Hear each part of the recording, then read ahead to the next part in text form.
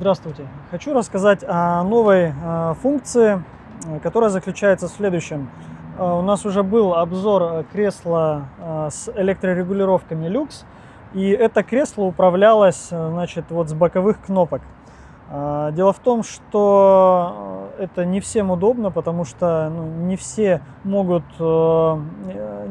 имеют хорошую чувствительность и гибкость рук, чтобы управлять этими кнопками, поэтому был запрос, чтобы перенести управление именно на сам пульт.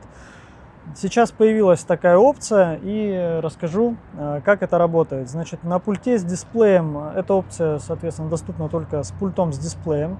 Мы заходим в меню, и здесь появилась новая функция, новая строчка, которая называется функции кресло люкс.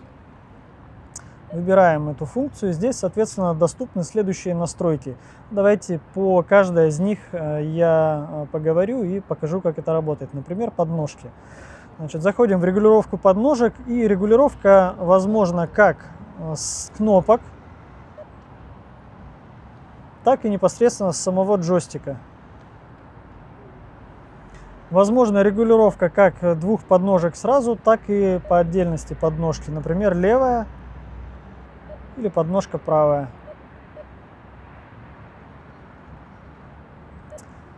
Следующая функция называется упор по вертикали. Упор имеется в виду поясничный упор. Если мы заходим в этот упор, сейчас упор, мне максимально упирается в спину. Если такой поясничный упор не нужен, его можно уменьшить, либо убрать полностью. Следующая функция — это упор по горизонтали.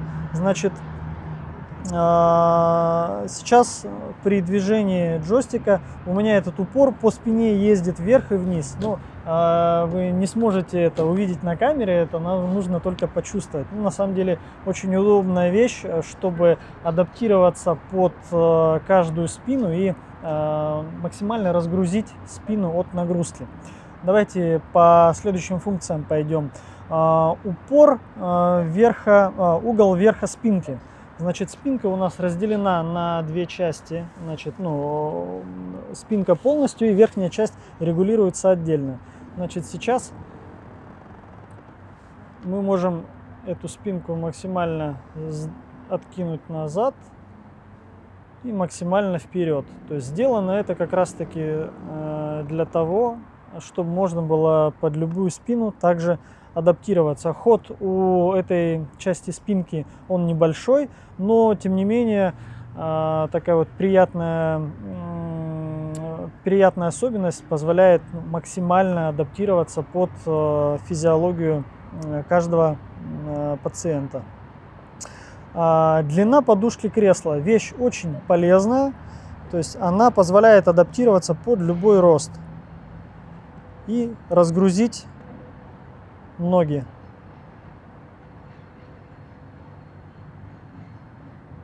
То есть даже под невысокий рост, соответственно, можно эту подушку адаптировать.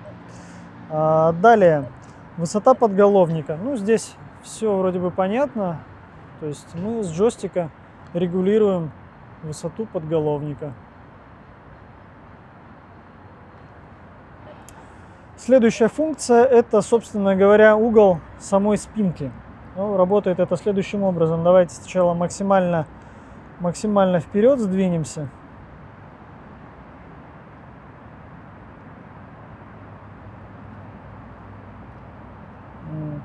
Это на самом деле еще даже не предел, но мне уже некомфортно, меня уже сильно складывает, поэтому дальше двигаться мы не будем.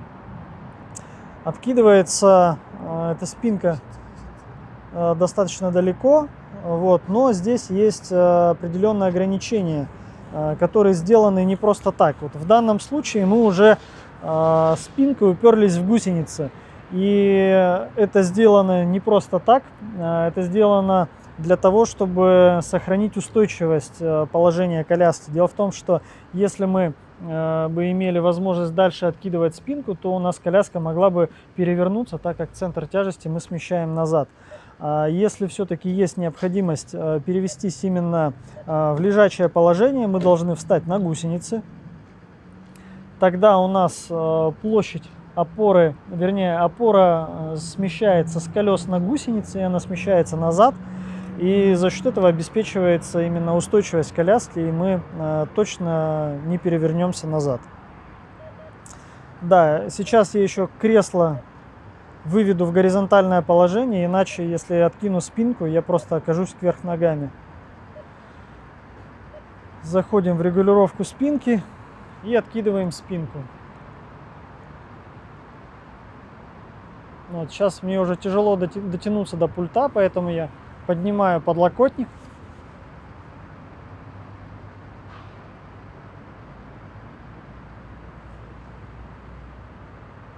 Вот, это уже конечное положение. Сейчас я еще подниму подножки.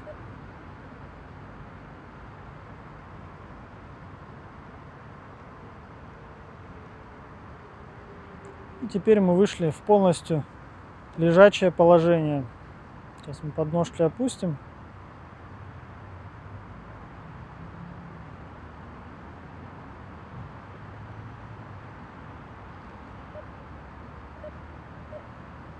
Теперь поднимаем спинку.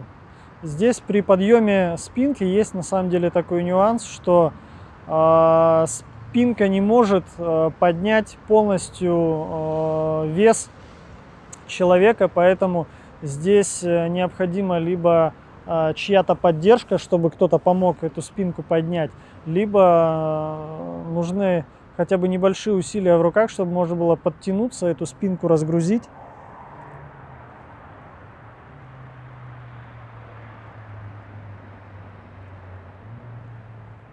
Вот таким вот образом эта спинка поднимается.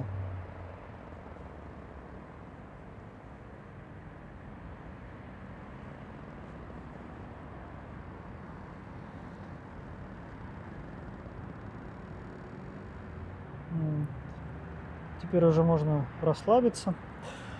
Так как управление с боковых панелей мы передали полностью на пульт, боковая панель у нас, соответственно, сейчас отключена, и то есть в данной модификации эти кнопки, они не функциональны. Все управление у нас передано на сам пульт. Буду рад ответить на ваши вопросы. Пишите в комментариях. Всего доброго, пока.